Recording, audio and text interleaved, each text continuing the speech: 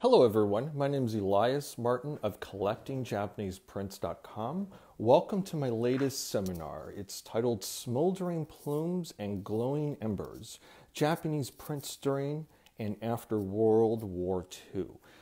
Today's presentation will feature an assortment of woodblock prints by both Shinhanga and Sosakuhanga artists.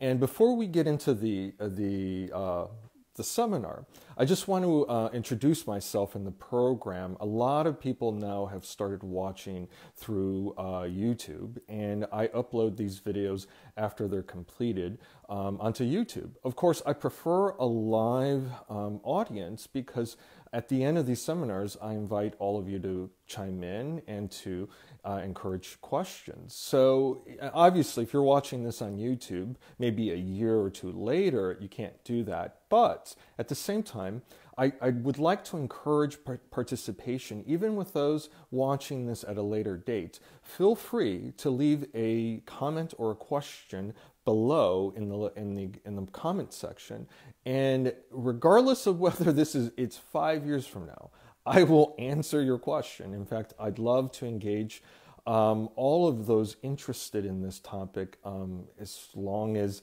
these videos are up. And so, dare I say that, maybe I'll be 80 years old answering questions, but I think that would be great. But anyway, so I want to introduce myself. My name is Elias Martin. As I said, I own and operate a Japanese woodblock print and painting gallery.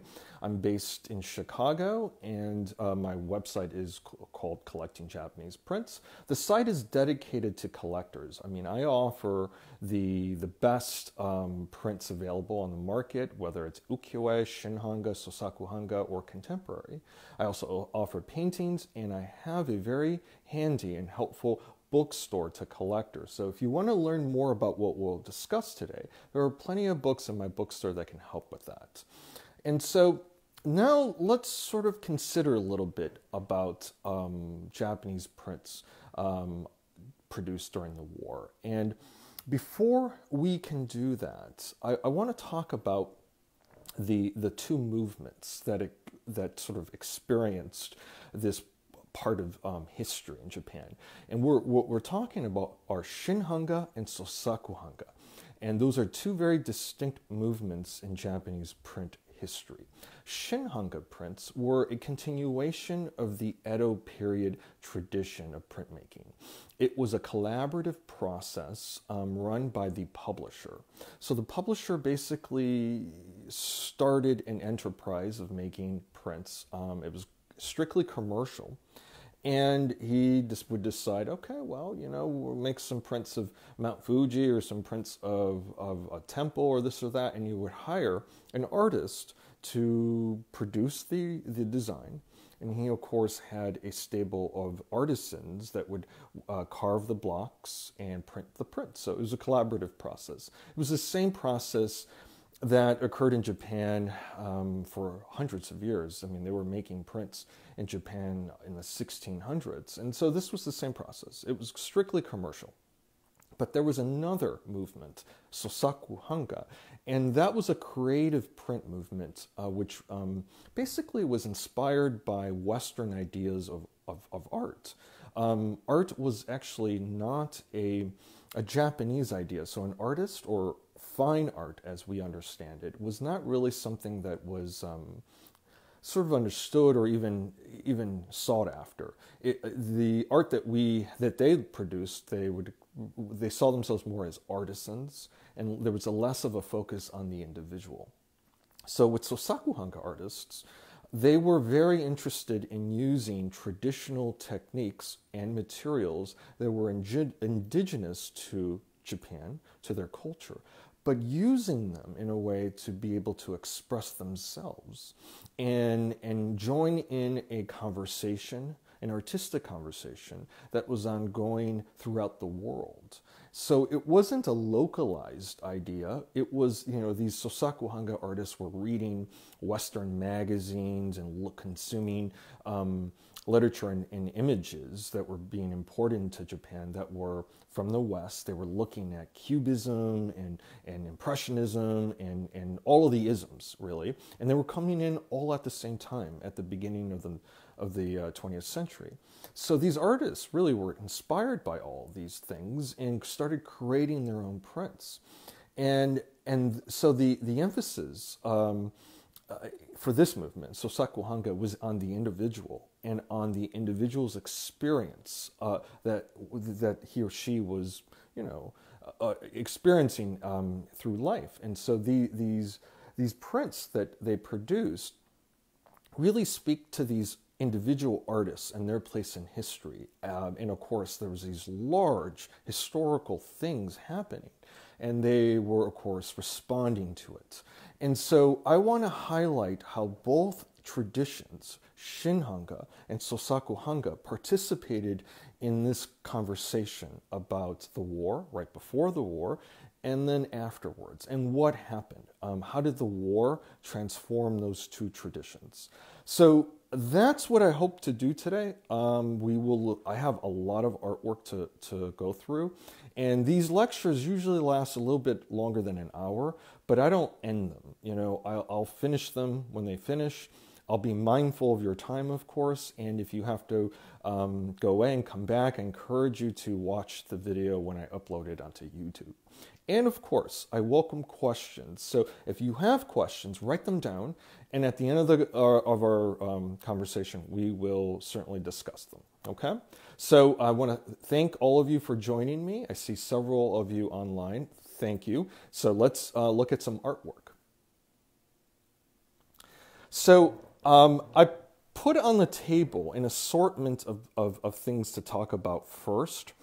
But what I'll do is I'll talk about this Hasui. And this Hasui is a print that I discussed in my Woodblock Wednesday. And for those of you who have not seen Woodblock Wednesday, every Wednesday we get together for about a half hour at 3 p.m. Central Standard Time, and we talk about prints and paintings. And this print, I went in at length about it. And so I don't want to talk too much about it. So if you want to learn more about it, I encourage you to go to my Woodblock Wednesday series. It's on my website, collectingjapaneseprints.com, and click on it and watch it. But for our purposes of this conversation today, it is important to highlight because, first of all, Shinhanga artists were hired to produce images, of course. And so this design, or the idea of this design, was conceived by the nephew of Watanabe, and he was the publisher. And Watanabe was basically the founder of Shinhanga. He basically continued the tradition, as I mentioned, of the Edo period tradition of woodblock printmaking. And this print was done in 1937. And that's an important date because 1937 represents an important place in history. It was the year that Japan invaded China and invaded Manchuria, and it started an occupation that lasted until the end of the war. And this print represents a tradition of war images that the Japanese were very fond of, particularly in the Meiji period. And, and what I've done is, actually, there's a book here that I highly recommend. It's called Conflicts of Interest, Art and War in Modern Japan. The two curators of this exhibition did a phenomenal job at writing this book, and obviously the exhibition is over. It was at St. Louis Art Museum, and but the book is a great memento of the exhibition, and there's some great scholarship done. And this book showcases the tradition of woodblock printmaking that highlights war designs. And that could be a lecture, a series, in fact, of lectures onto itself. But I want to point out that Hasui is drawing upon the Meiji period tradition of war triptychs or war designs. And this particular design was done by Kyochika. And Kyochika was a multifaceted artist. He specialized in kabuki prints as well as these war triptychs. And he brought his fascination for the theater, the kabuki theater, and he created a lot of drama in his designs. And of course, the war, is perfect. Scenes of war, is perfect marriage to bring drama into these designs. And so he did that. And so in this design, just quickly, he incorporated, of course, the red of fires, billowing behind the sort of the gates to a city, and then you see that the fighters, the soldiers, are fighting in silhouette, and their silhouettes are reflected into the water. Very dramatic, So anyway, I wanted to point out that there is a rich tradition of war images in Japanese art history. However, during the Meiji period, that interest sort of waned. And, Japan was in conflicts with Russia and China, and those war designs depicted those conflicts.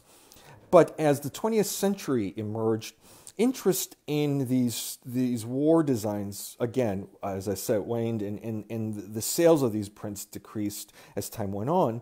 And so Watanabe was kind of hesitant to produce this design. And in fact, Hasui created 4 designs of this sort of motif. They're all different, but at the same time, they're all about the war.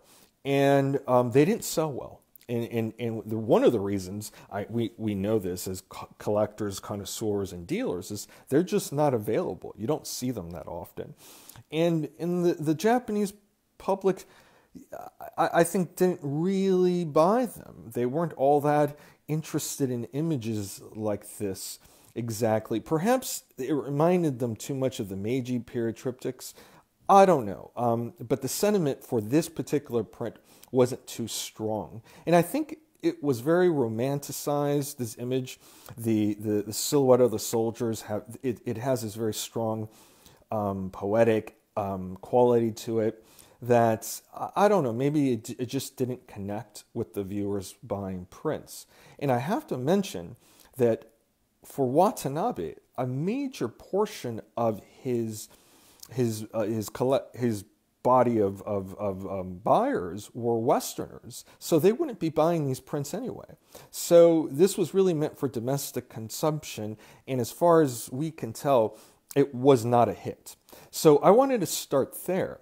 But I want to highlight here. I'm going to come in so you could look at the print for a moment.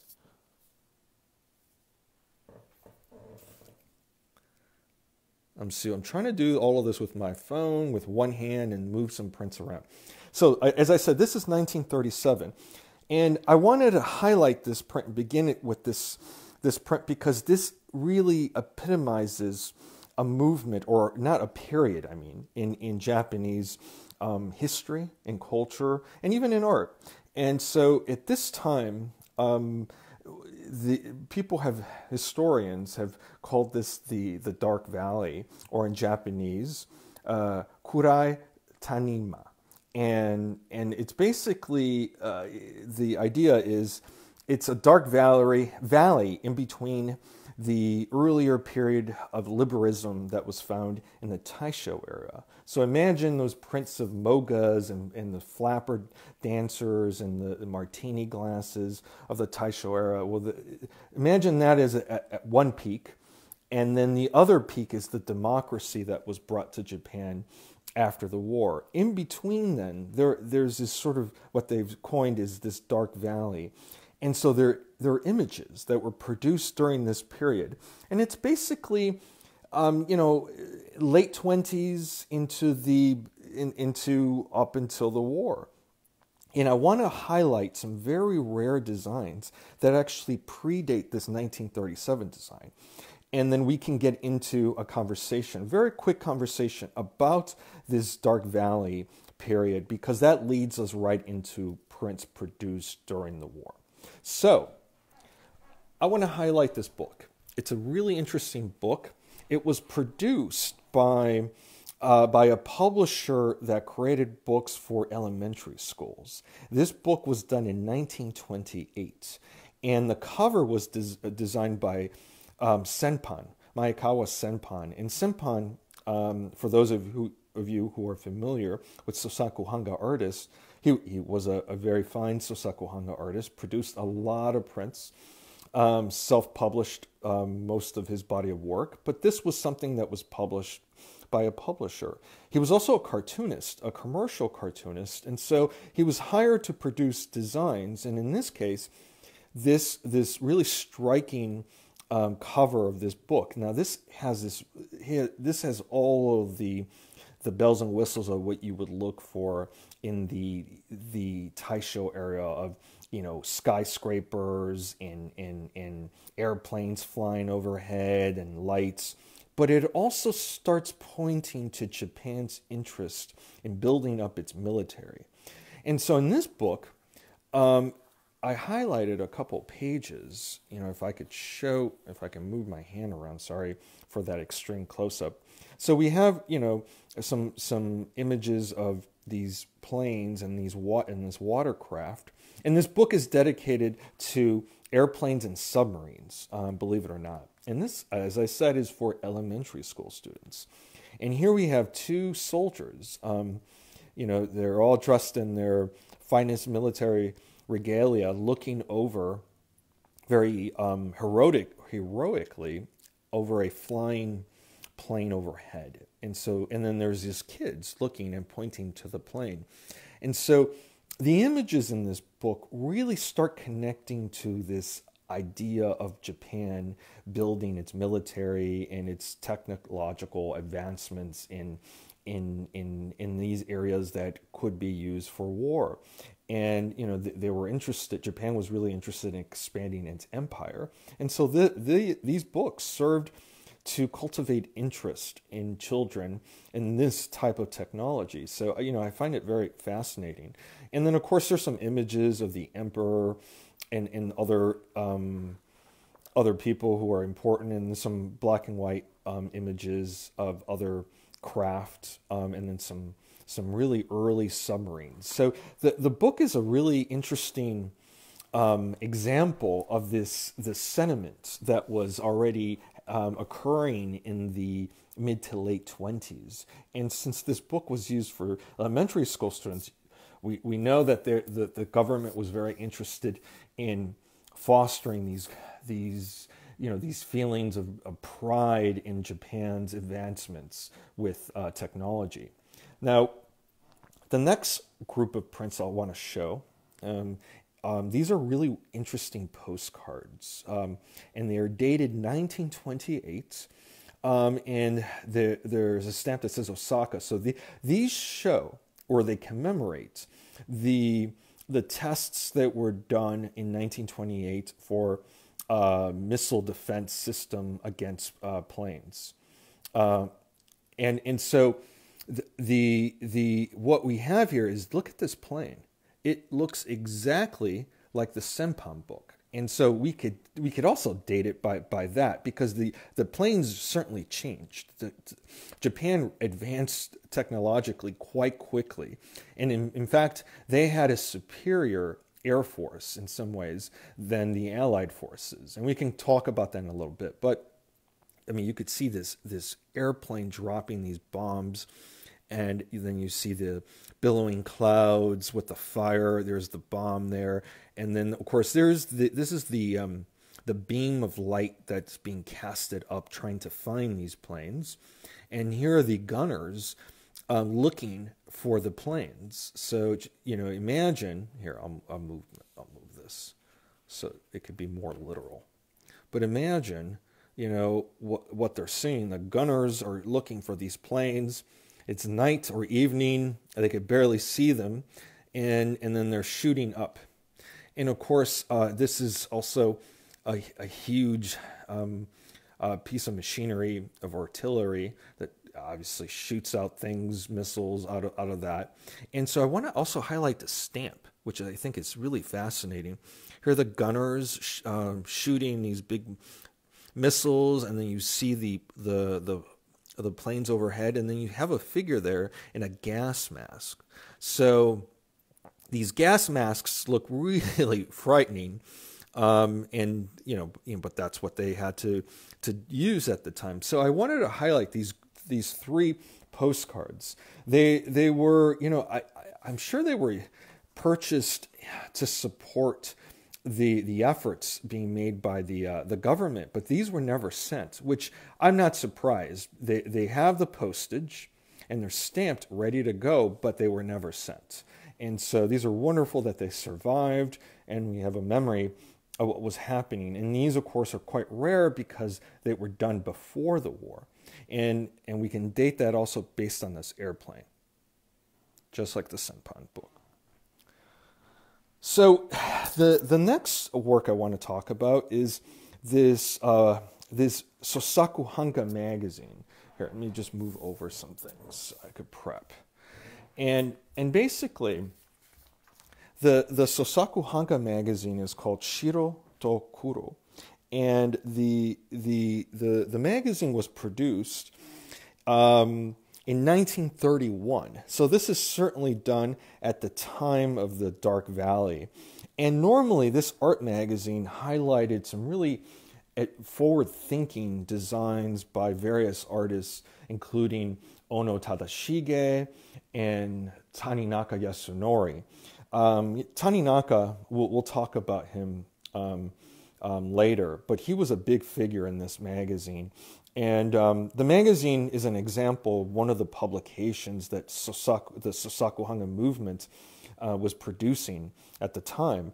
And one of the things I want to say is that unlike the Shinhanga movement that was funded entirely by a publisher who was very interested in producing commercially viable designs, the Sosaku Hanga artists really didn't have a market, at least at this time, for their artwork. And so a large portion of the movement sustained itself through these magazines. And so there are all kinds of doujin magazines they start from the very beginning, from 1904. That's at the beginning of the movement, and they continue through up until after the war. I think they died down by the 60s, but there's some examples of some that I can think of in the 60s, but those are anomalies. The 30s were a particularly ripe time for these magazines. And so this one, again, the unifying factor of this magazine is that most of the designs were done in black and white. But in this particular issue, and as I said, 1931 is when it was produced, there are designs of soldiers and the war. And so at this point in time, Japan had not yet invaded China. But if we look carefully at these images, we kind of see that a lot of these images anticipate the occupation. So I won't go through all of them, and I'll go through them kind of quickly because there's so much to see. But here we have an armored vehicle. This is a curious print. It's by Senpan, same artist that produced that book cover, which is fantastic. And it's a man with a cage, which I have to really think about what that might mean in the context of this book. But quickly, here is a design by Hatsuyama, who was a children's book illustrator. And this is an armored train brigade that was carrying military supplies. It's fascinating. And he was known mostly as a children's book illustrator, but he did contribute to this. So then we have here a really brightly colored design of a soldier looking through a gateway into the city. Then we have these two soldiers sitting here. Now we have a very modern looking bridge with soldiers looking out on both sides. And it's interesting because like I said, Japan was not yet engaged in conflict with China. So this is all sort of, it's meant to, I think in some ways, to sort of show those who were interested in buying this magazine that Japan was a force to be reckoned with, and it was really a lot of saber rattling, if you ask me. And so, at the same time, they did follow through, and that conflict with China lasted, as I said, until the war ended. But I'll just quickly move through these. Some of them are more representational, others are a little bit more cartoonish, and none of them are abstract, but they tend to move towards that. And then if you look at these figures, this figure looks Chinese, you know, and so there's, and I'll point out one more that is almost in some ways very disturbing.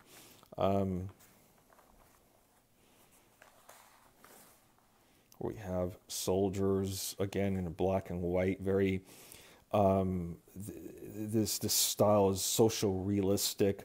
This style was actually imported into China.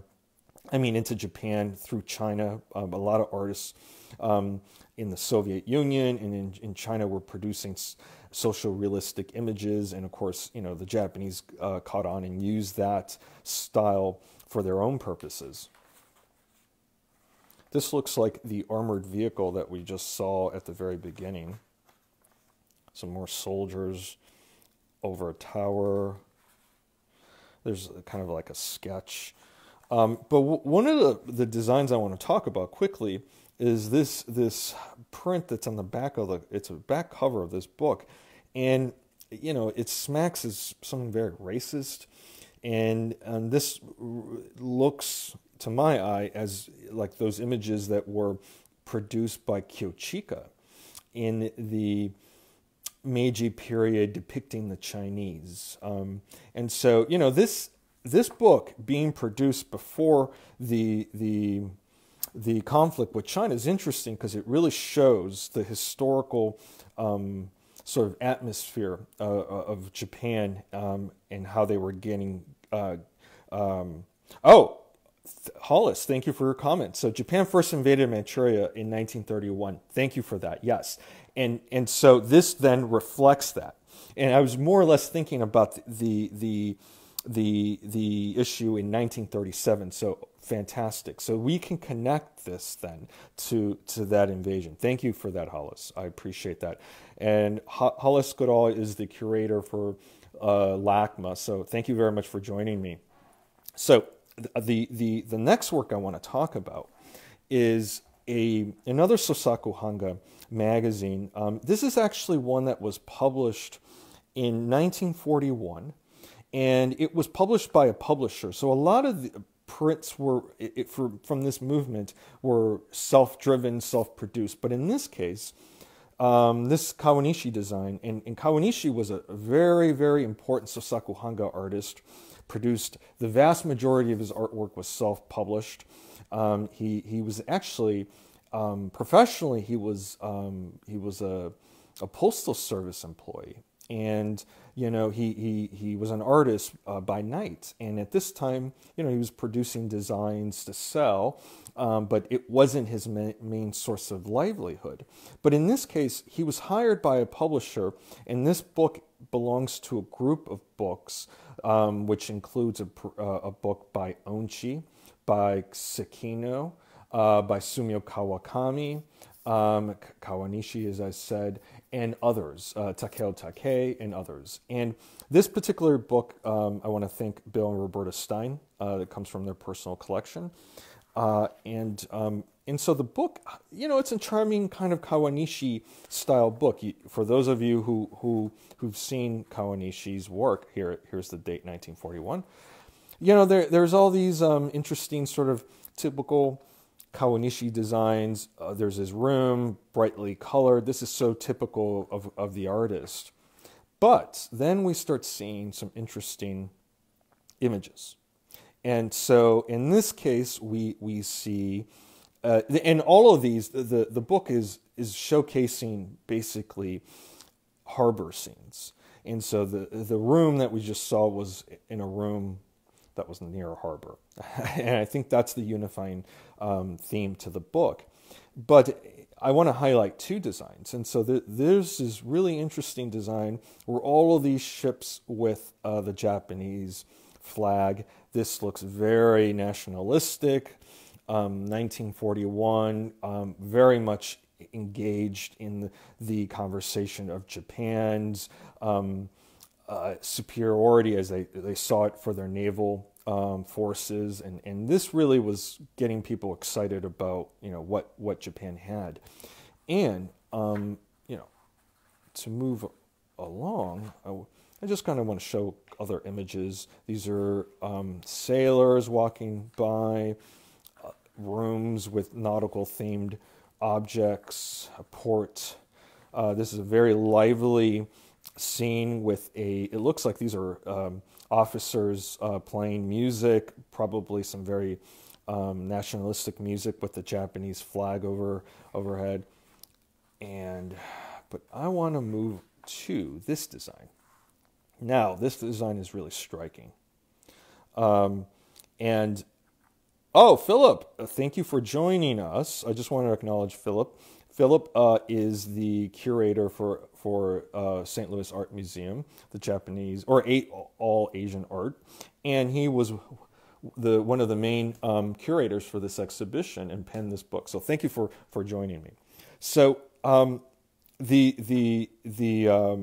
this print really showcases Japan with all what they have in terms of the Navy. We have we're on a battleship. We see the artillery there with the big, I don't even know what to call this, with the artillery.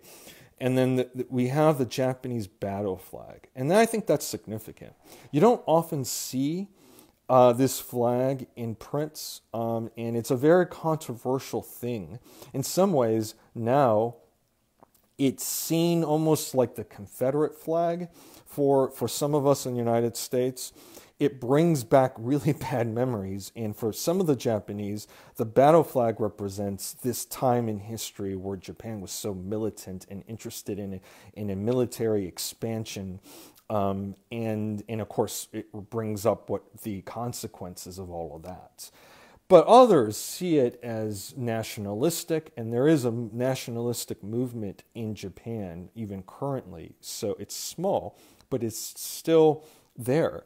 And so what we, I just want to highlight it again. Look at these planes flying overhead in formation, and then there's the naval fleet out in force, and it's just a riot of color. Though it's only what we see is primary colors, the red, white, blue, some black, but it is so loud and it's so Kawanishi, and it's a striking design. And this book in particular is one that I think of when we think of this period, this nationalistic sort of Dark Valley period. So I just wanted to highlight this book. So now I've shown some Sosaku Hanga prints. Now these aren't really Sosaku Hanga, and I don't know who produced these. They're not signed. They could have easily been by Sosaku Hanga artists, but the style is more representative, more Shinhanga-esque. Though Senpan was the artist who produced that book, and it's very representational. But he was. And he didn't produce abstract designs, really, but it is more in line with Shinhanga in terms of style-wise. But I want to show an example that is more subtle. We were talking about Kawanishi and the battle flag, and the Shinhanga artists had to tread very carefully because in some ways, their prints were being sold out west. Even though the market for Japanese prints decreased substantially because of the war. This design was done in 1937 or 39, I forget. I have to look it up. It's on my website. It's by Koetsu. He's a Shinhanga artist, and it showcases a scene in Nikko. And Nikko is a shrine dedicated to the Tokugawa shogunate. And so it was the Tokugawa family that controlled Japan for a couple hundred years. And so this design is representational and very charming and beautiful beautiful design. And to an untrained eye, a Westerner, they would just see an idyllic scene in Japan, and it's certainly that. But there's also an undercurrent of sort of a nationalistic quality to it if you're looking at it in another way. And for the Japanese at the time, these historical places that connected their history to power, particularly the Tokugawa family, and the shogun, controlled Japan for hundreds of years. So, and they defended themselves from outside forces. And so this also conjured up nationalistic feelings and feelings of, we can do this, we have always protected ourselves, we can do this kind of thing. And so, I wanted to highlight that. Now, this is not something that is obvious, but in this context, being produced at this time at the late 30s, you could see this, and you could certainly see the conversation for those who have eyes to see in this particular context.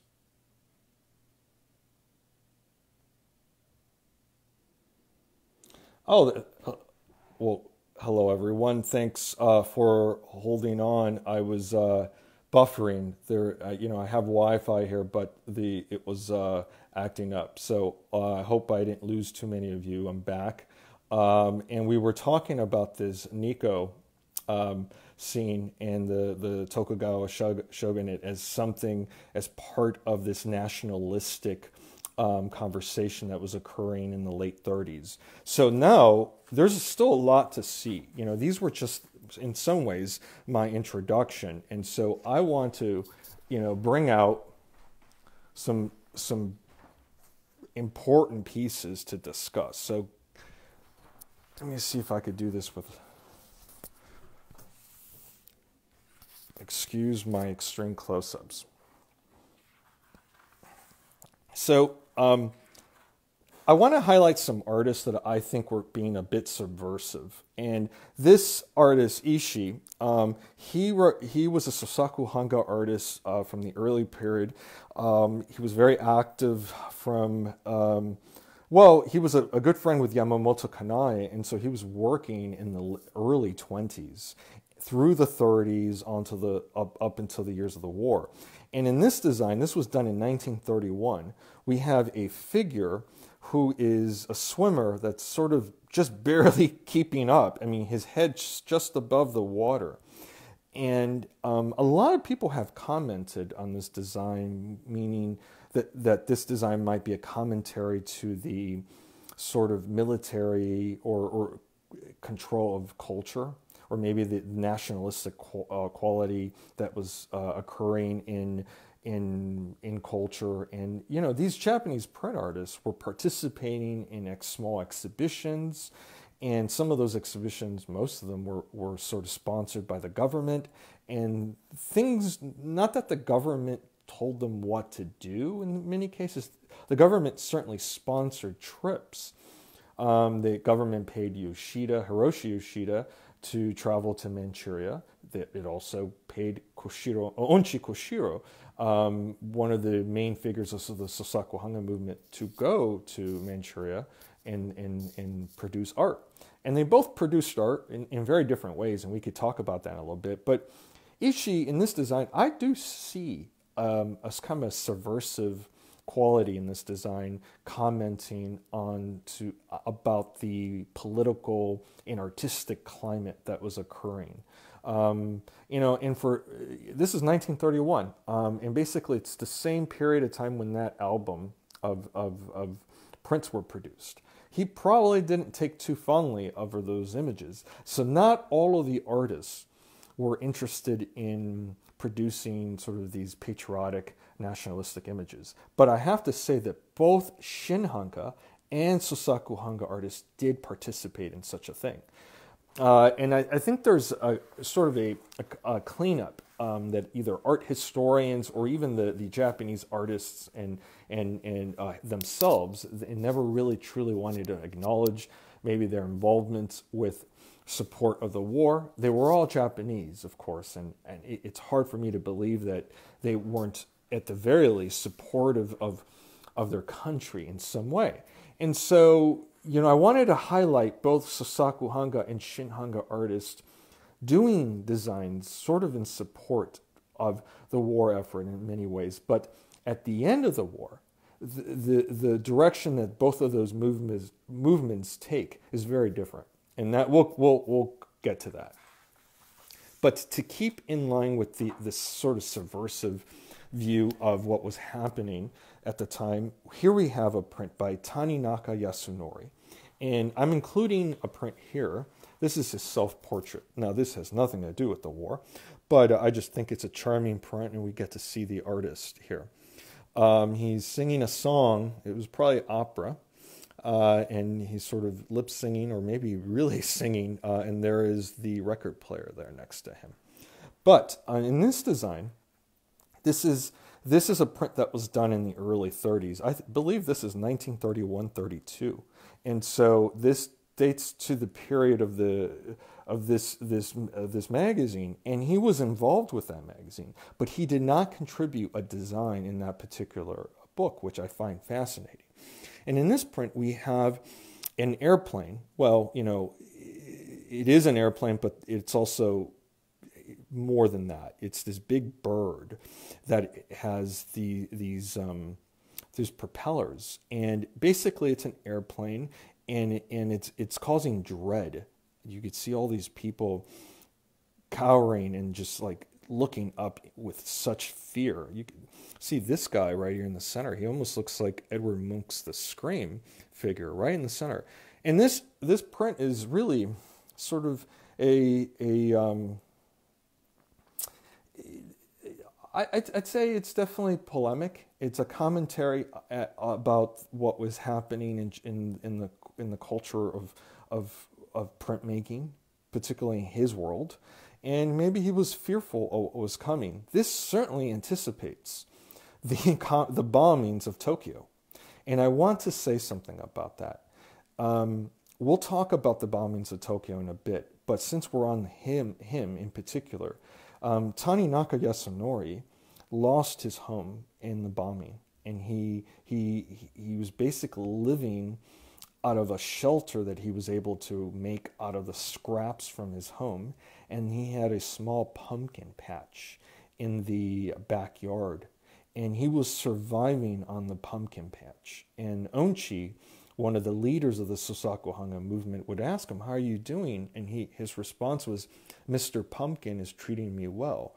And he was such a character. He was basically a surrealist, and and so what happened is tragic. He died of malnutrition, and he was such a visionary. His artwork was so powerful. I'll show one more print of his, and this one is also kind of dark. This shows kind of machinery with a skull there, and so this was done in the 30s, right around this time, 1932. And so the point is, he passed away as a direct consequence of the bombings in Tokyo. And so when we look at this print in that context, this design has such potency and meaning, at least for me, and I can't help to see him in the faces of each of these individuals.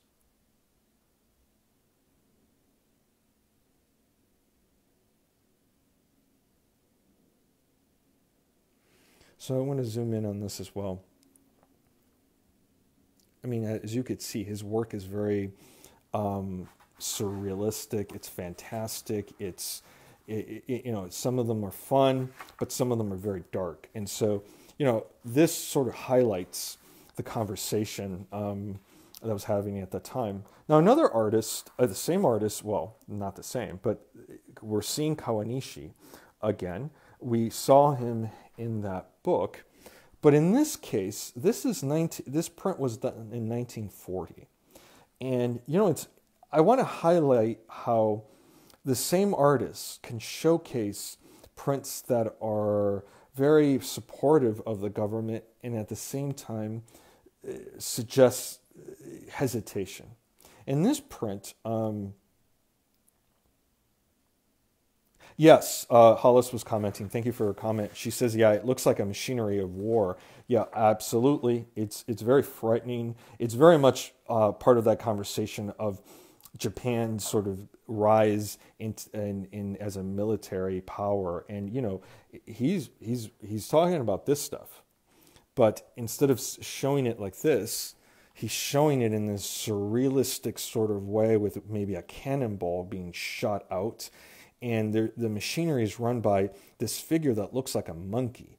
You know, the whole thing is wild, but you can't help but to see it as a polemic against the climate of what was happening.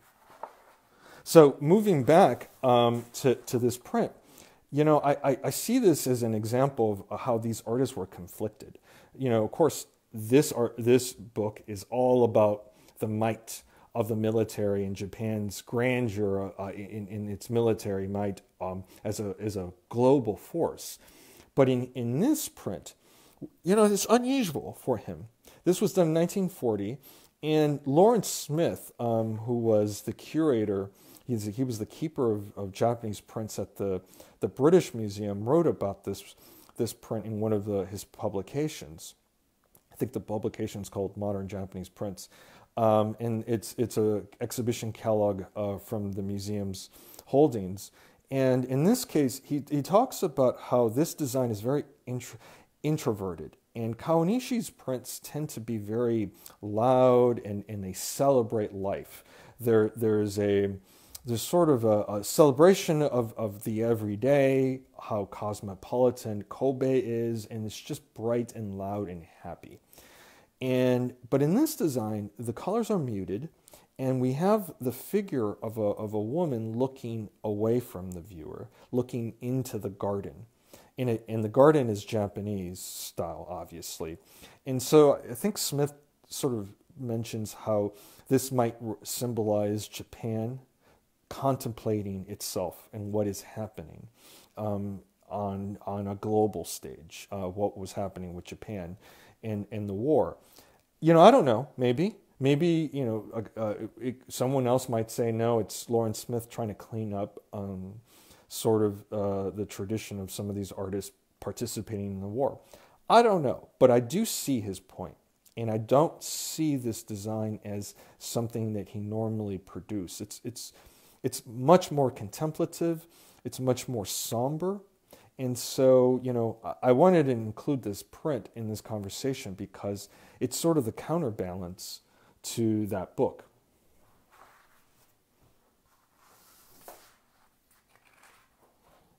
Now, there's one last Kawanishi I want to talk about. And this design dates from 1940 again. And Philip has mentioned that the woman could be mourning the loss of her husband or loved one or son. Absolutely. Absolutely. And I think that only certainly adds to that. In Japan, you know, we'll talk about this. We talked about Taninaka dying. You know, 1 million Japanese civilians.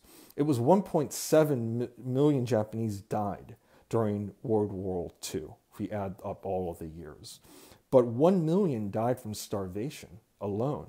That just, I don't even understand how I could even comprehend that. I mean, I hear that number, but I just don't understand that. And so art helps us sort of register the trauma of war in these ways. And so, yeah, that's a very subtle way of maybe suggesting a loss. And we'll talk about some images that are really thought-provoking and really go to the heart of war. But in this case, this design is done in 1940, and it's part of the tradition of this, of how this koetsu came about. So during this time, there was this sort of nationalistic feeling about the Japanese landscape. And, there was this sort of, it almost seemed like the artist, or even the sentiment, was that there was a spirit and sort of a because in Japan, in the Shinto religion, each of these important places have a kami, or a spirit, and Fuji is considered a sacred site for the Shinto religion. It is worshipped. There are places where you could go and pay homage to Fuji-san and the Shinto deities, the kami that inhabit the landscape. And so there is a supernatural sort of quality in these scenes. I mean, in these landscapes. And so I guess what I want to say is there's a divine nature found in these places, these locales in Japan that are also very nationalistic. And so Fuji is a symbol of Japan. And so I could just count off, and I won't, but there's dozens of artists that produce Fuji designs during this time.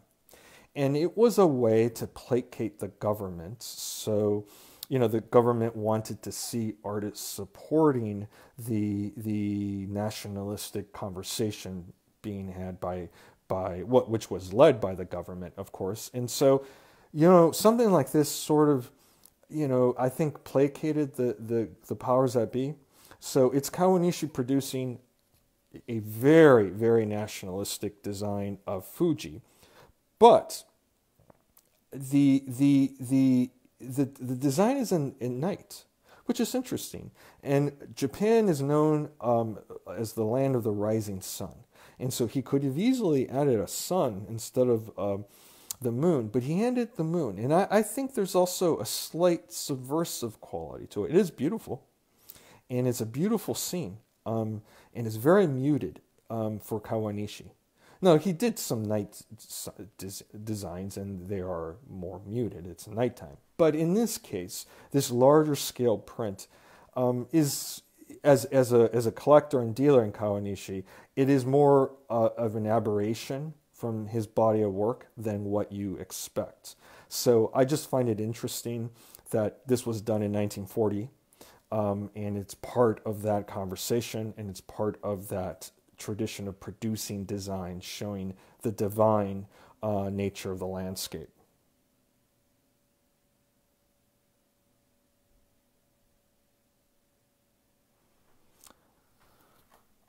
All right, there's plenty to see, so thank you for holding on. We will continue.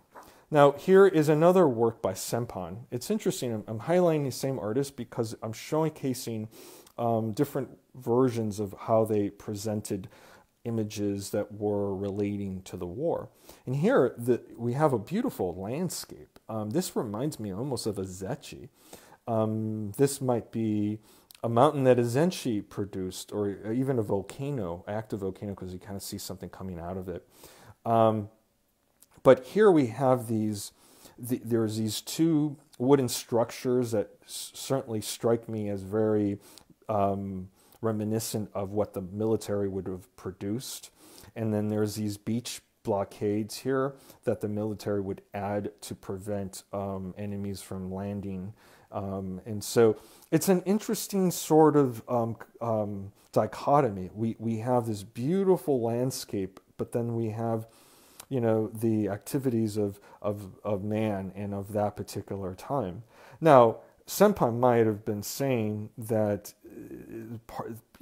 we have to protect the beauty of Japan, and this is set up so that we protect it. I could see that. I could certainly see that. I don't see this as a commentary against the war, but it definitely documents what you would see domestically for the Japanese. Now, that was done about 1940, 42. It's not dated, and that print is not illustrated anywhere, so I really can't tell you exactly, but it's early 40s. But I want to get closer to the war now. This is an interesting print. Here, I'm going to move this to this folder so I can thank you for indulging me and help. And I'm just doing this by myself, and I'm doing it with one hand. So I wanted to pull two prints. This print is by Shimizu Masahiro, and he was an artist, a Sosaku-hanga artist, who was really interested in sort of Japan's rise in its modern sort of quality. And so I brought out a print that is an example of his work. This was done in the late 20s, early 30s, and this shows Ginza. And this showcases these commercial balloons. They were basically advertisements for the shops. And this just shows the rise of Japan in its sort of modern way of in these buildings. There's the department stores. It's a beautiful design that has its connection to German Expressionism and other Western artistic traditions. But in this case, I want to highlight this postcard. It's a very rare postcard. It's a New Year's postcard from 1944. So this is very much in the war. And what we have here, these are these Zero jet fighters. And so they're called Zero. That was their nickname because they were issued or commissioned first by the Japanese military in the year 2600, which was the imperial year for Japan, or 1940. And so both of those dates have zeros at the end, and so the zero stuck, and so that's why they're called Zero jet fighters. And what we have here is, there's the jets flying in formation, and then they seem to be dropping things, assuming that might be bombs or something, artillery, or I don't know. It could. I interpret this as stuff they're dropping, and then of course it's a New Year's greeting. This isn't something that was commissioned by the government. This is something that the artist himself decided to do. And so this is certainly something that is supportive of the war, supportive of Japan. And so I want to highlight that. Again, a lot of the literature that you read about modern Japanese prints does not really discuss this period and sort of overlooks it. Now, it's true that prints were not produced in quantity at this time because there were shortages of materials. And so that was certainly a problem. But they still print artists still produce prints, and they did produce designs that may have been controversial later. But in this case, this is a typical artist, showcasing Japan's military might in the thick of the battle, 1944. And Philip has translated the writing for us as "Fast Wings for the New Year." So, it is a greeting and at the same time a rally to, I think the artist was really sort of capturing part of the spirit that was already ongoing. I don't think he needed to do anything other than participate. So, like I said, that is an example of something that was completely self-driven, not promoted by the government in any way. Now, that is the last work I want to talk about before the war. And then, technically the next few prints I'm going to show sort of the last days of the war. And I want to thank Chris Walther. He's a great collector. He's a good friend. He has an amazing collection of Sosaku-hanga. I could talk about his collection all day. And he was kind enough to let me borrow a few prints that highlight probably one of the most significant occurrences in Japan's history. And so these two prints are by Kiyoshi Asai, and they were done in 1945 after the atomic bombing of Hiroshima.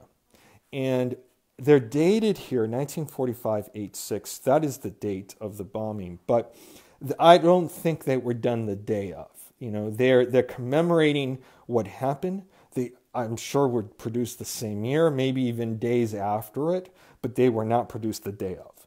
So I just want to point that out. In I was showing this to someone and they commented on that, and so I thought, oh, I'd bring that up. But these two are really interesting designs. They're done with this. I mean, what I find fascinating, besides the images themselves, is the coloration, and they read to me, as a person who grew up in the 80s and like with early manga and Godzilla and nuclear things happening in Japan, these colors almost, if I could call them like radiated, these colors are exaggerated in ways that they mimic the idea of radiation, and at least in my mind.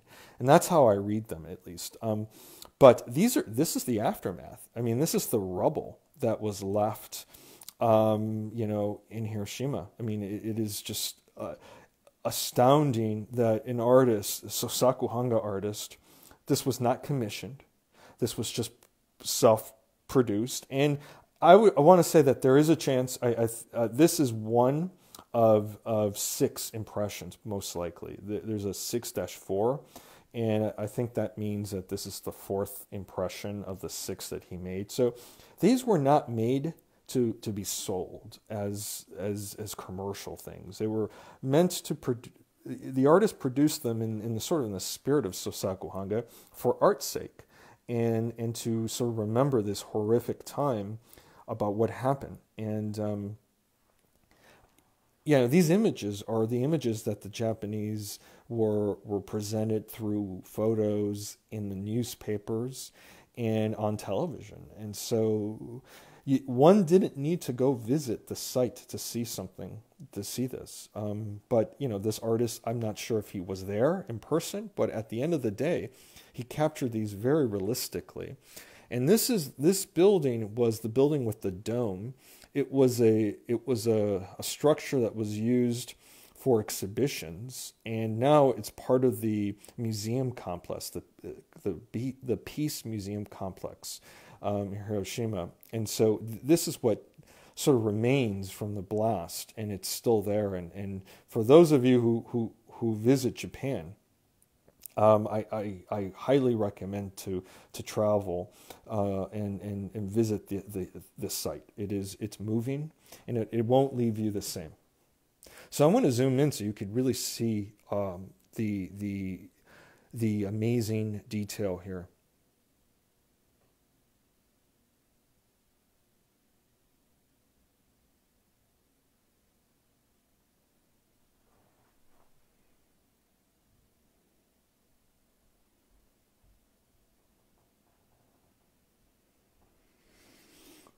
I mean, I could spend more time on these because I just think they're great, but there's so much to see. So, but all of the prints, these two and a few others, were all loaned by Chris. And so this is a book by the same artist, Kyoshi Asai, and this is an album of the Seto Inland Sea. They're all woodblock prints, but there's a particular print in here that I want to point out, if I could actually find it. Here you are. This is a view morning in Hiroshima, and this book was published a year or two after the bombing. And so, now we see the structure, and we see it in maybe, if I could use this phrase, in a different light, in the light of morning. And you kind of get a sense that it is part of this, rebuilding, this conversation of reclaiming that structure that survived as a monument, as part of now Japanese history. And so the way that these prints were printed, they're quite striking. The way that I see this is this print was probably produced with one printing. And so, it's one run. And it's quite beautiful in the way that they were rendered. So I'm going to move on to the next work. There is a lot to see.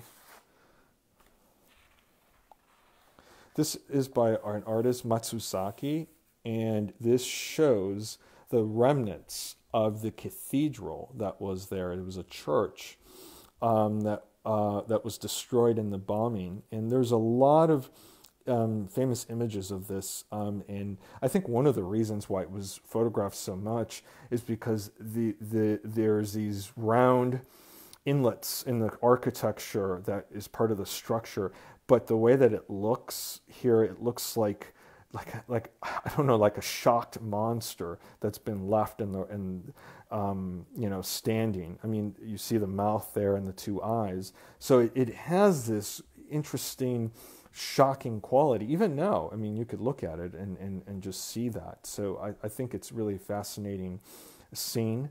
A lot of artists have depicted this. There's another artist, Tagawa Ken. He produced mostly work showcasing Nagasaki, and so yeah. So, but anyway, what I wanted to point out, showing this, is that in these Kiyoshi Asais, we see the bombing aftermath of Hiroshima, and of course, in this case, we're seeing the remnants of what happened with Nagasaki.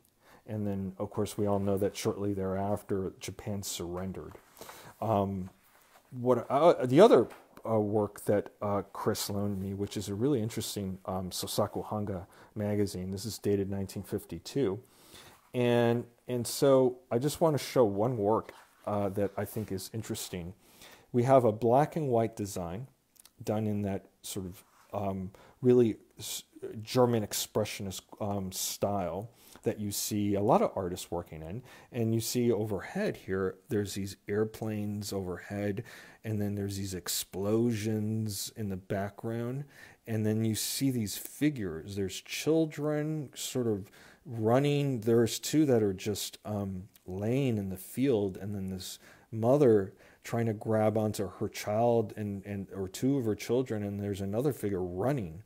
And so obviously this shows the mayhem of the bombings that were occurring throughout Japan, in particular Tokyo. So I wanted to show this, and thanks again, Chris, for sending these really wonderful designs to showcase.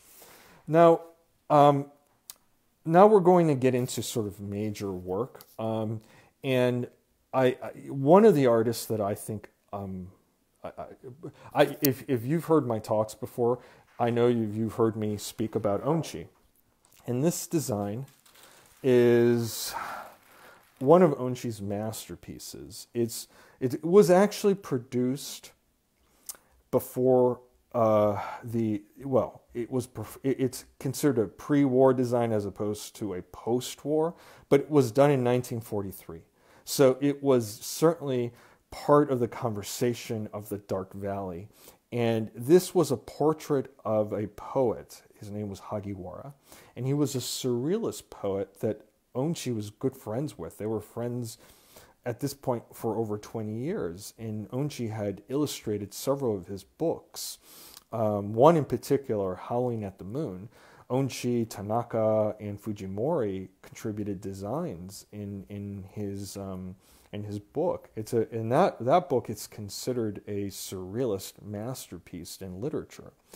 And so Hagiwara really, well, he was an alcoholic, and he drank himself to death. And it was really in conjunction with his depression. And that depression, many say, it was caused by the strictness of the government, and so they were really infringing upon the rights of individuals, particularly artists.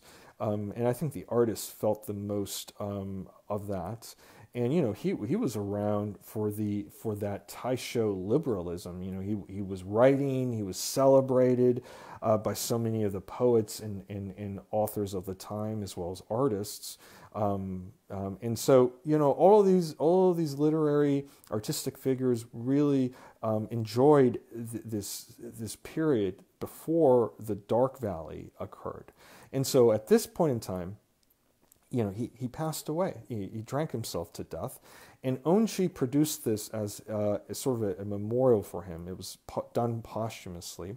And this design became sort of the banner of the Sosaku Hanga movement in many ways. And it was done before the war, but this impression, along with basically a dozen, were produced after the war when the Americans and other Western soldiers and the Western powers occupied Japan after the war. The United States, along with the Allied forces, really decimated large swaths of the Japanese landscape in cities. And Tokyo was really had to be rebuilt. It was destroyed. Most of it was destroyed. And so the Americans came in, along with the other Allied forces, helped Japan rewrite their constitution, or write the constitution, and then also, rebuild the city. And so when they were there, and there were all kinds of people there. It was just military people. There were, there were contractors and they were building buildings back up. They were doing all kinds of things. Engineers, you name it, there were people there. And at the time, these Westerners were really fascinated by Japanese prints, and in particular, Sosaku Hanga. And so, we've been talking thus far about these two tracks, the Shin Hanga movement and the Sosaku Hanga movement. And basically, during the war, I think they went down sort of the similar paths. Now, of course, the Sosaku Hanga artists were more likely than not to connect to things on a very individualistic basis. And Onchi produced, I don't think he ever really produced a design that celebrated the war, but he did go on a government-sanctioned trip to Manchuria, and he produced photography. But it didn't seem to connect in any way to what was happening. But at the end of the day, it doesn't matter, because my point, or my sort of thesis of this whole talk, is that at the point when the war was over, Shin Hanga basically continued business as usual. So the artists went back to produce work that they've been doing. And, Shinsui, Hasui, Yoshida all produced designs, after the war was over, and they sold well. However, a lot of collectors, curators, dealers look at post-war designs, particularly Shin Hanga post-war designs, and they find them a little less inspired. Shinsui's designs from the pre-war era and particularly the pre-earthquake era, and we could talk about that another day, are much more inspired and they have much more of an artistry that people connect to than his post-war designs. Now, there are exceptions. Of course, there's some masterpieces done by all of these artists after the war. But generally speaking, connoisseurs put a line in the sand. They draw a line and say, well, I want to focus on pre-war designs because they're stronger designs. And that is a criticism on Shin Hanga. But it is not a criticism that you can levy on Sosaku Hanga. And in fact, what I would like to convey to all of you is that it was after the war where the Shin Hanga movement blossomed. And some of the most important Japanese prints produced happened after the war. It was in direct consequence to the Westerners being in Japan and being able to buy this artwork and promote these artists as commercial artists. The artists were able to sell things for the first time. And Onchi, though he had the way he had money, he had family money, number one, but two, he was a successful book designer. He was sort of a graphic artist before that term existed. He did all kinds of graphic art, did the covers for musical scores, and he did all kinds of things. But after the war, he was able to focus on printmaking in a much more serious way and produced his best work. And so I want to highlight that, and I want to talk about, what happened with these artists. But in this case, this design happened before the war. But it's interesting because after the war, it really sort of encapsulated the experience of the Japanese. There was so much pain and suffering that they went through. And the Americans connected it in another way. It's interesting. The Americans and the Japanese were at war for years. The Japanese bombed Pearl Harbor, but at the same time, at the end of the war, both sides seemed, those things didn't seem to matter, and these Japanese artists were connecting in a very meaningful way to these collectors that were Westerners. And the Western collectors didn't see this as just like a Japanese man. They connected this to the emotions produced by the artist. And so these prints transcend just the design. You know, they're not just a design like a Koetsu showcases Nico. You know, this showcases the plight of humanity in some ways. It reads, in my opinion, like a Rembrandt. And we forget necessarily who the figure is, and we put ourselves in the place of this figure and kind of experience the emotional trauma that the artist and the figure must have gone through in this period. And so I think this is one of the reasons why Onshi's work was so popular, because it transcended just what the idea of what a Japanese print is, and it moved towards just great art that connected a human being to another, especially through emotion. And that's what Onshi was so successful at, conveying emotion, and in some cases raw emotion. Now I want to zoom in on this print just to show how powerful this design is in the way that he printed it. You almost kind of see this like sweat that is almost like blood pooling. It is so emotionally charged.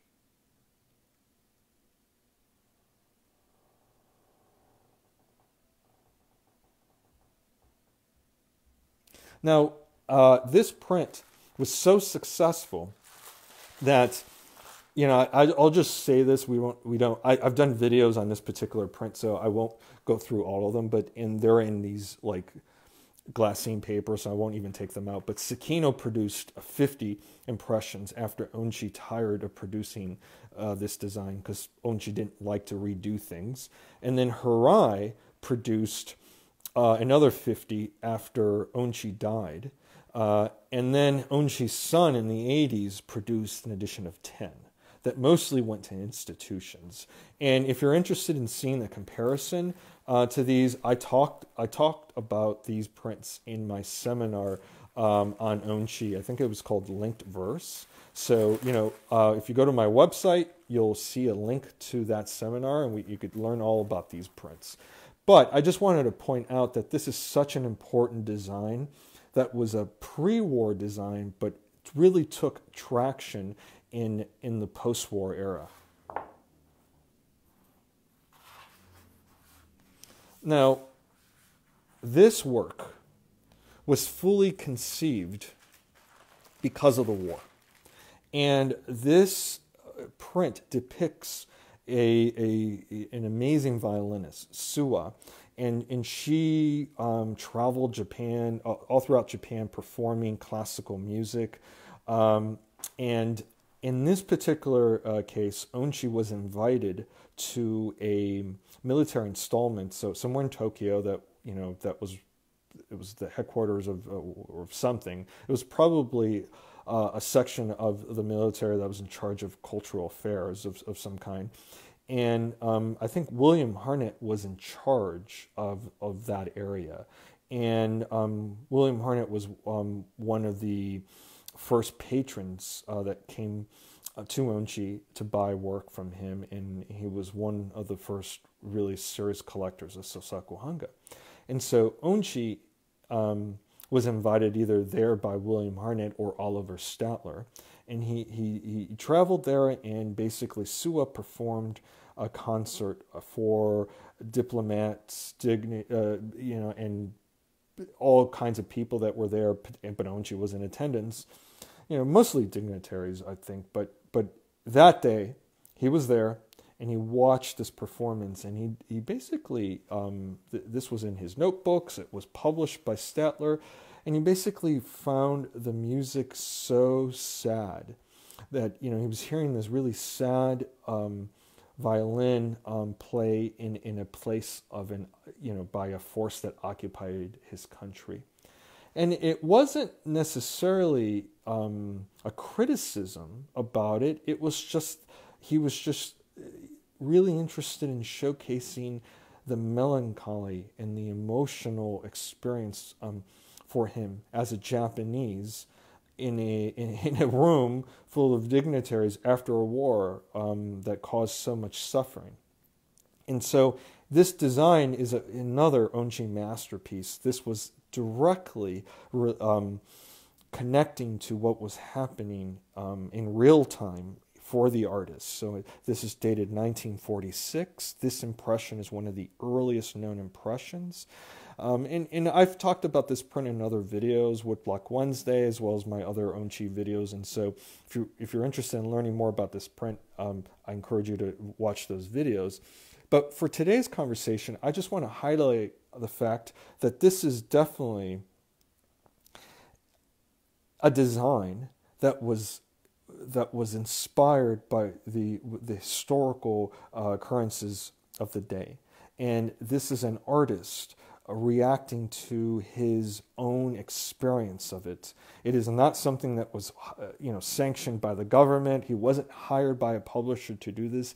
He just felt the need to do this.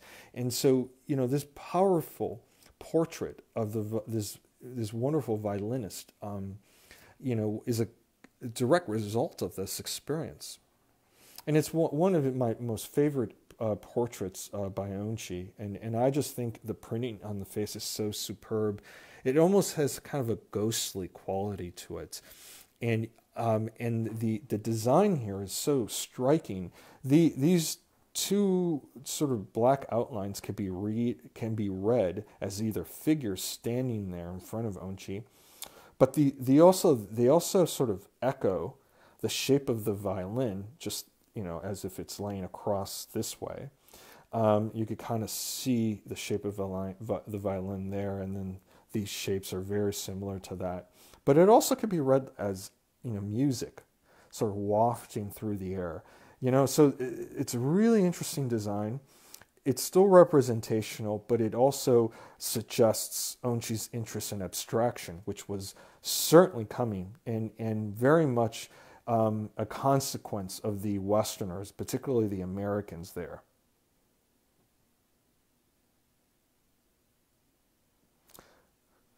All right.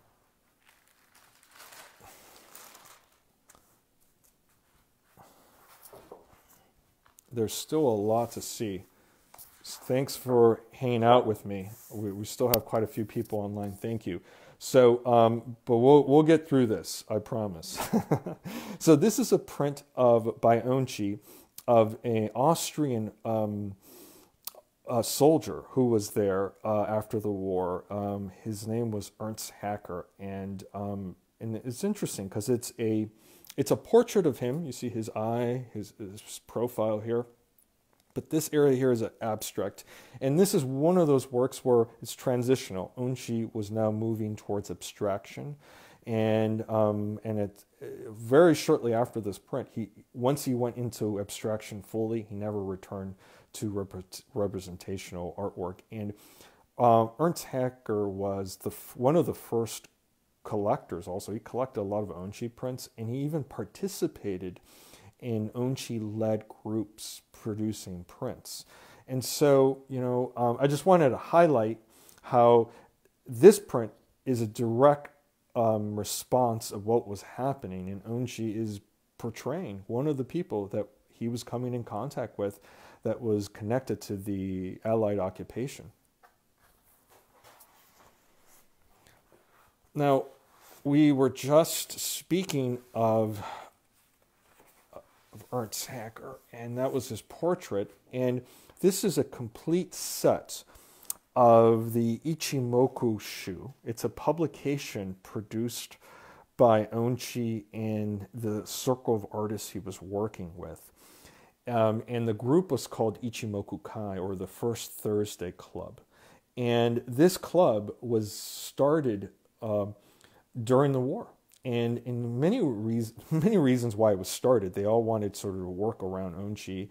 Onchi was seen as sort of the spiritual leader of the Sosaku Hanga movement. He was very charismatic, and these artists needed leadership. They needed sort of a leader that could help instill inspiration, and not just that, but in a practical way. Onchi had money. His family had money.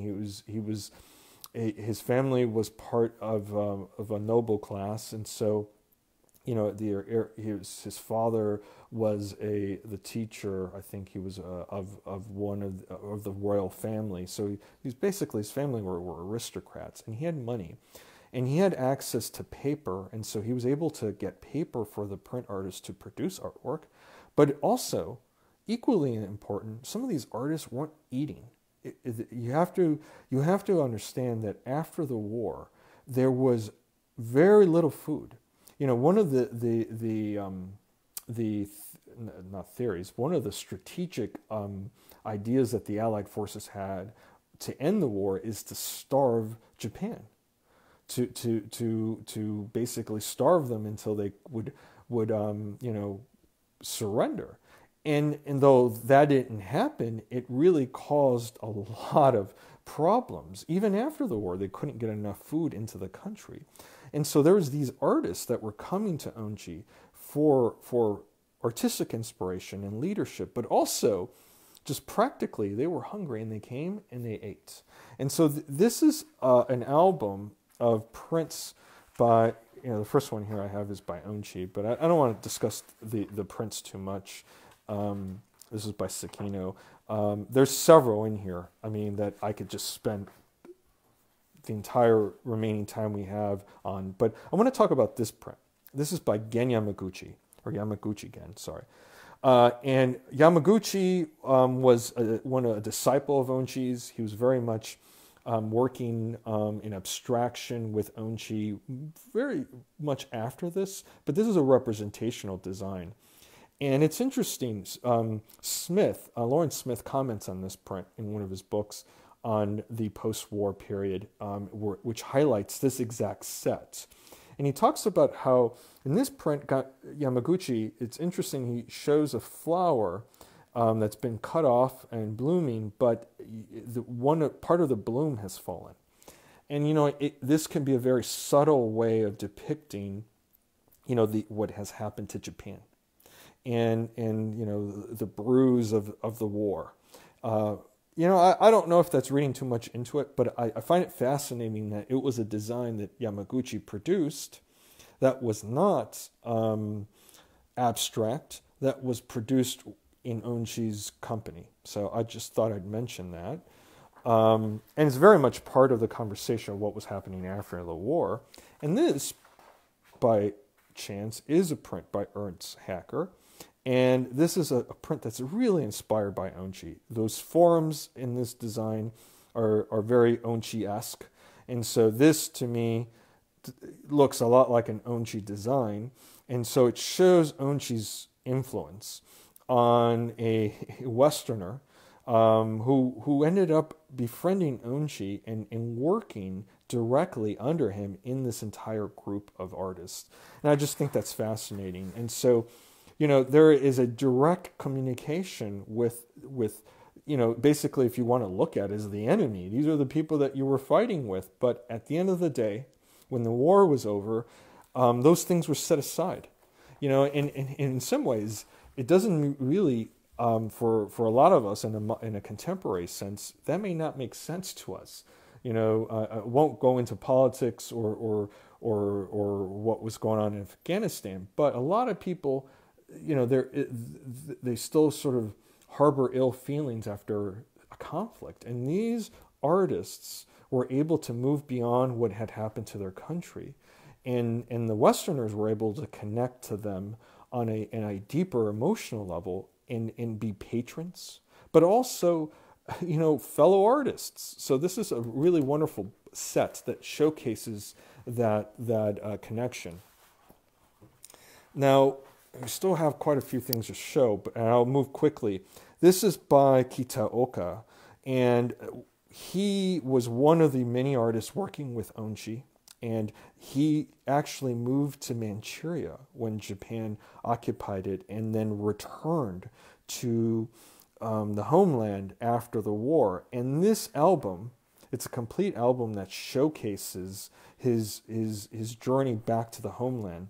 And it was a journey that was really terrible.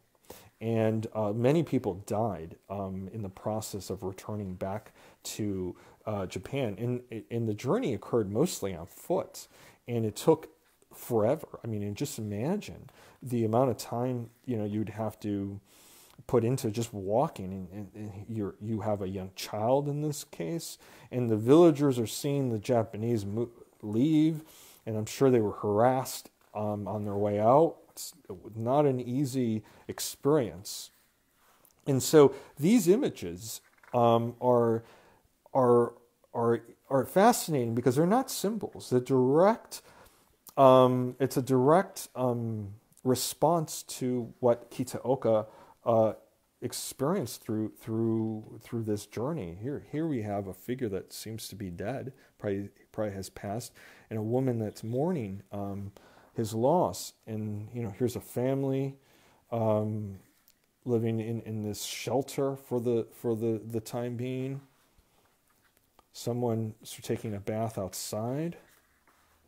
This is Kitaoka's self-portrait, and so I think it's really striking. You can see how young of a man he was. And I should also point out that Kitaoka is one of those artists that had an amazing diversity of style. I mean, if you think of whatever artistic style that you could think of, he basically, experimented with it. And so, so these designs are done in a social realistic way.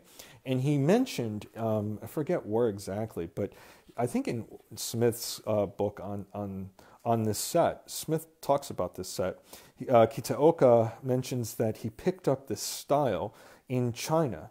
While he was there, he was exposed to social realism in China. And so this is a direct response to the influence of social realism that coming in to Japan through China. And in this design is probably the most famous one. And this is when they return to the homeland, and they're greeted by a man spraying them with DDT to remove the parasites that might be on them. I mean, this set is really moving. It's so tragic and dark. And you wonder, why would anyone create this set to sell as a commercial enterprise? And the answer is, he made only a few of these sets. They weren't made to sell as pretty things. He made this for the same reason why artists make anything, for art's sake, and to document his journey. This very rough, difficult journey back home, but because of that, the set and the sets out there in private hands are very important, and there are not many that are there, so I'm very fortunate to be able to show this set to you.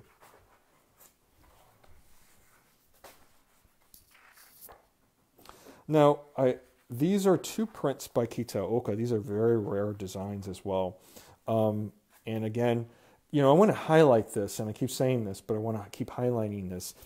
As after the war, there's these two tracks that sort of really separate. The Shinhanga movement continued down the path of sort of the scenes, decorative scenes of Japan, but the Sosakuhanga artists really were able to showcase their feelings and their own personal experiences as individuals through their art. And here we have these two children, basically. I'm going to move back so you could see. It's a diptych. You see this separated in different, sometimes a museum book will have one print and not show the other, but I happen to have both, and they show children in Tokyo, and then they showcase a very dark and gloomy Tokyo landscape. Here we have a structure whose roof has been blown up, probably due to the fires and all of the bombings that were caused, the fires caused by the bombings.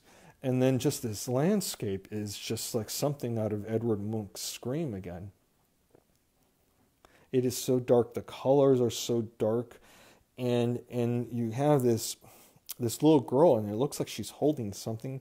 She's examining it. Maybe it's a morsel of food or something. I don't know, but it's a very, very dark scene, and it really highlights what was happening in Japan right after the war. So the Japanese were still experiencing difficulties, harsh difficulties, even after their surrender. That's not something that's really discussed very often, and it's not something we see. We don't read that in books in school, but it continued for some time. And these two designs really commemorate all of the people that died of starvation after the war.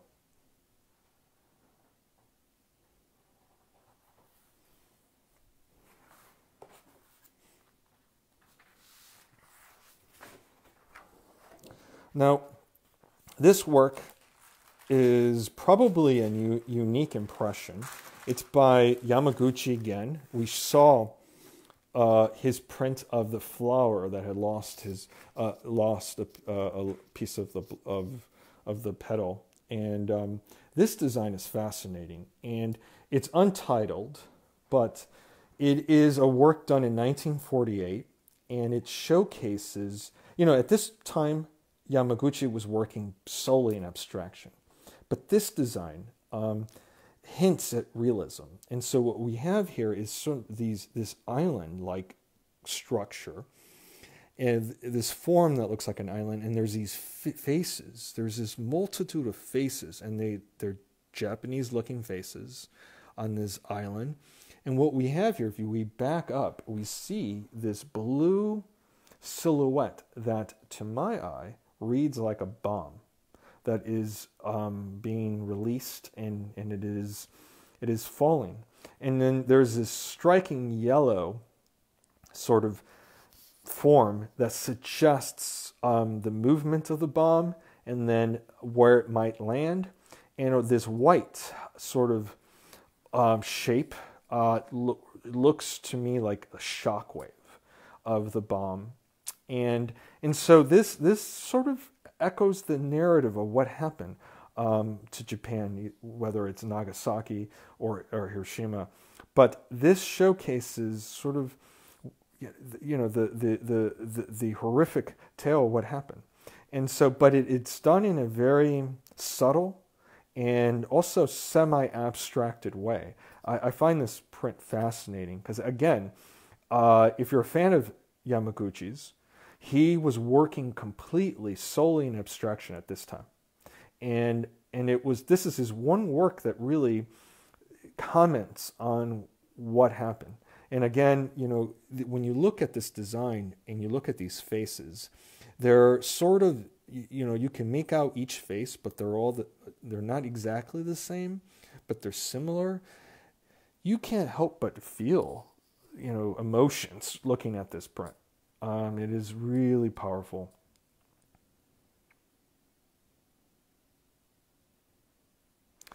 Yeah. So this is a really fantastic design, and again highlights artistic expression by artists and their own individual way of processing the events of the bombings. So I want to show one last work, or a couple last works that highlight, again, Onshi's work. And Onshi was able to express himself fully. He wanted to work in abstraction at the very onset of his career. He started working in abstraction in 1915. He's actually credited with producing the first work of abstraction. And so after the war, there was an audience for his work that expressed emotion, but was also rooted in abstraction. The Japanese didn't really appreciate abstraction. The artists were producing very interesting abstracted work early on. I don't think the Japanese were ready for it, and so Onshi wanted to be a champion for Sosaku Hanga and printmaking in general of that tradition. And so he didn't want to fight just just on the, he didn't want to die on the hill of abstraction. He wanted to continue his battle on getting Sosaku Hanga recognized as a legitimate form of art, right alongside painting. And so he sort of set aside abstraction and focused on representational work. But once the Westerners were in Japan, they were very much open to abstraction. And this is a work that actually went into the hands of another U.S. military person. He was actually a contractor hired by the military, but part of the military. And so this comes from the Cole collection. And Cole was one of those early collectors, like Harnett and like Statler, that were in Tokyo meeting with Onchi and the other artists and collecting their work. So, and this is a masterpiece. It's a monoprint. There's only one, and he produced this with paper blocks. So when you're producing prints with paper, you can only print one impression, basically. So I just want to highlight in the post-war era how important these designs are, and how different when we think about the post-war era, how different the Sosaku Hanga artists moved in what direction, and they really went into embracing their own expression and celebrating their experiences as artists and creating amazing, unique work. And then the Shin Hanga artists, who continued producing artwork for the publishers. But at the end, it's interesting, Sosaku Hanga dies when the contemporary art movement basically swallows the Sosaku Hanga artists, because they're so successful. And they started their own studios, and they start printing prints, and they move into the international print realm as opposed to Japanese prints. And the Shinhanga movement kind of died because, there wasn't anywhere to go with it. After 1960 or so, really the prints became more about contemporary art and not about scenes of old Japan. And so, that's interesting to take note of, because both movements end basically about the 60s, but for very different reasons. So I want to show, these are some like masterpieces, but I'll show this work. It's one of his most celebrated designs. This is a work of abstraction. Onchi used the blocks from his daughter's renovation of her home. He repurposed them, inked them, and cut them down, obviously, and arranged them a certain way, and then inked them and printed the background. The background's fabulous. And then the red portion of the design was printed with Japanese charcoal. He cut the charcoal in half, inked it, and impressed it onto the paper.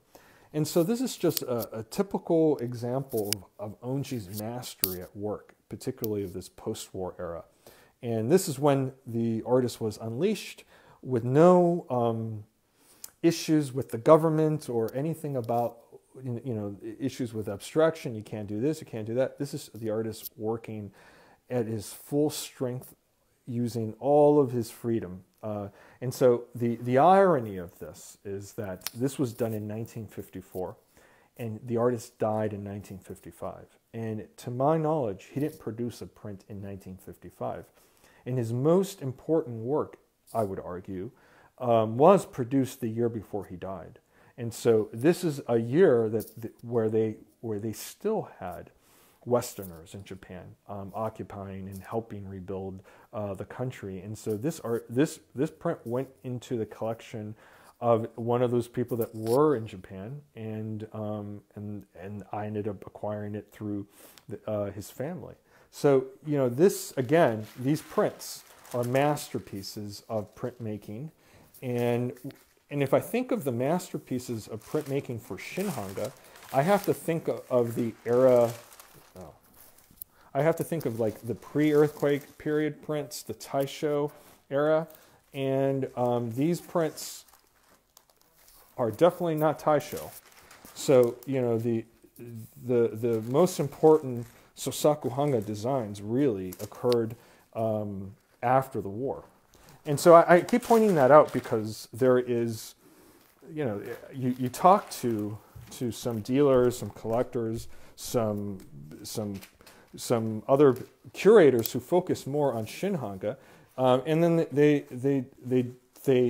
put, this is mostly, I encountered this with dealers mostly. They think of post-war prints as inferior to the pre-war designs, where, you know, I just don't understand. So we're getting to the end of our conversation, but I wanted to show some prints that were not part of the post-war era, but a little bit afterwards. And this work is by Chime Hamada. Hamada was one of these artists who actually saw, he saw basically action in the theater of war. And he saw cruelty, he saw violence, he saw what people would see in a war. And after the war, he was left with all these terrible images. And as an artist, he tried to make sense of what he saw. Now, he's known for producing etchings and aquatints. These are not woodblock prints. And I don't have the darkest designs to show you. Some of those are, in some ways, I can't even show some of those. They're very graphic. But this is, I'm going to show two. One is kind of graphic and disturbing. This one is considered his masterpiece. And the way that I read this is more uplifting. And there's sort of a pun there because you see these figures encased in cubes floating up or ascending, let's just say, up. And this print is titled Flight. It was done in 1958.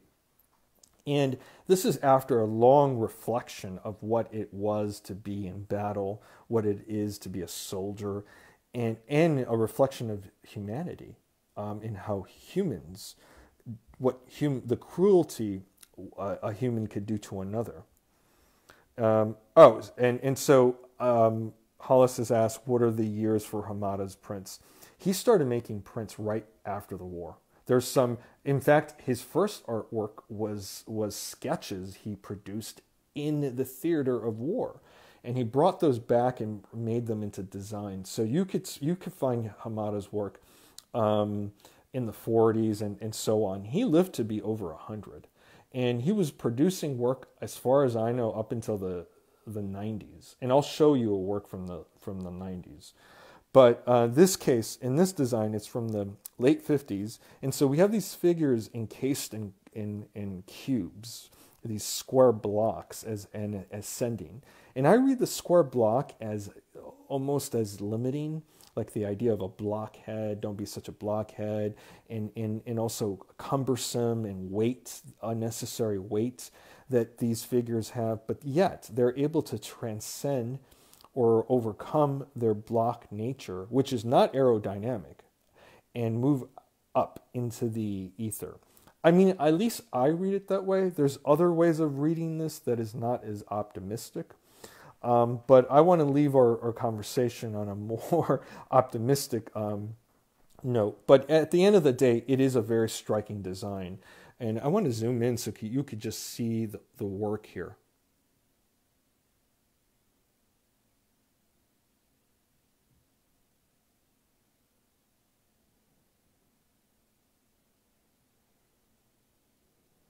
It's fantastic. Now, just got a few more prints, like 2 more, and maybe a painting. This is another work by Hamada. This was done in the 90s. And this image, it's very haunting. It's of a child. It looks like, at least to me, my eye, it looks like a child. And covering his ears, and he keeps hearing these sounds of war, and there's these warplanes overhead with helicopters with a bombed out landscape. And this design is more analogous to the images coming out of Vietnam than the war in Japan. But at the end of the day, it doesn't matter. It is a continuation of the conversation that occurred in Japan during the war and left artists interested in communicating these things. And there are two works I want to discuss really quickly before we adjourn. And there are two self-portraits. If I could pull those out of this big folder. Ignore the other prints that are in here. This print was done in 1975, and it was 30 years from the end of the war. And, let me get my notes because there's some detailed information about this print that I want to be able to share with all of you. Yeah, I usually give these talks off the cuff, but sometimes I need notes. So this print is by Sakino. That's his self-portrait, by the way. And this print is basically his self-portrait in a town of Okinawa. Itoman is a city in Okinawa, and Itoman was the scene of a really horrific experience for a group of people. In particular, there were these students who. There were 222 high school students that were female who became part of a nurse brigade for the Japanese soldiers. And there were 18 teachers, and all of these people perished from this experience. They either perished from the bombings, the gas that the Allied forces used on the people of the island, as well as the remaining students committed suicide upon learning of Japan's surrender. And so, it was just a terrible experience for the people of the island and for these students. And I won't go into particulars, but Sakino has positioned himself in this very dark landscape with this skull and a gas mask, and then this tubular thing that probably goes into the gas mask, and then that looks like scissors or something, like an instrument for a nurse or a doctor, and then the soldier's boots. It's a very dark design, and it is Sakino reflecting upon the war and his experience as a Japanese person living in Tokyo during the war. And I wanted to showcase this, but the last work I want to show is actually not a print. Here, I'm going my hallway. It's a painting. And this work is by Sakino. It's a self-portrait, oil on wood panel, and it's dated 1945. And basically this painting was done only days after the war was over. And it was his portrait. I mean, I think the artist was thinking, okay, we just came out of this, and I survived. And you have to understand, Tokyo was being bombed. And then, of course, the atomic bombings at Hiroshima and Nagasaki, the Japanese had no idea what was going to happen to them and what the Allied forces were going to do. And so imagine right after the war, when Japan surrenders, this feeling of, well, I survived. I got through it. And so this painting really celebrates that fact. It celebrates his ability to survive as a human and as an artist. And he's celebrating his artistry in this painting. So anyway, we saw a whole lot. Here, I'm going to come over on this side. We saw a whole lot. So I'm going to open up the floor to questions. And being mindful that we've been having a conversation for the last hour plus, and my phone apparently needs to get a little bit more battery life to it. But I can answer a few questions if people have questions, so please.